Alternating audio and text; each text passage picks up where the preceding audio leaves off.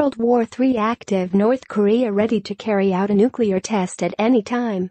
The National Intelligence Service, NIS, South Korea's spy agency, has given the chilling warning that the Hermit Kingdom is persisting with its efforts to start World War III.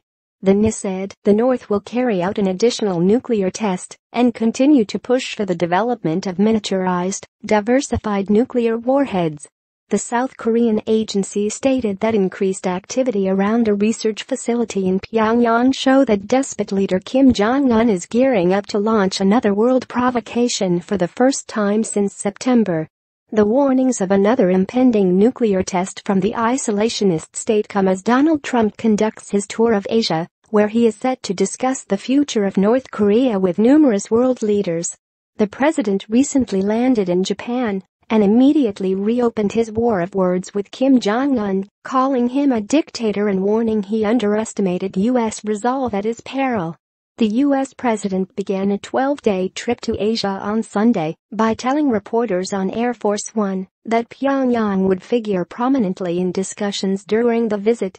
After arriving at Yokota Air Base, just west of Tokyo, Mr. Trump told U.S. and Japanese troops, "No dictator, no regime, no nation should ever underestimate American resolve. Every once in a while, in the past, they underestimated us. It was not pleasant for them, was it?" North Korea's recent actions, including several missiles that flew over Japan and Pyongyang's sixth and largest nuclear test, have raised the stakes in the most critical international challenge of Trump's presidency. Recent drills over South Korea by two U.S. strategic bombers have further heightened tensions. Mr. Trump said, "We will never yield, never waver and never falter in defense of our freedom." He told reporters earlier on Air Force One that a decision would be made soon on whether to add reclusive North Korea to a list of state sponsors of terrorism. The president said his administration planned to take a different approach after years of what he termed total weakness. He added, "We want to get it solved. It's a big problem for our country and the world, and we want to get it solved."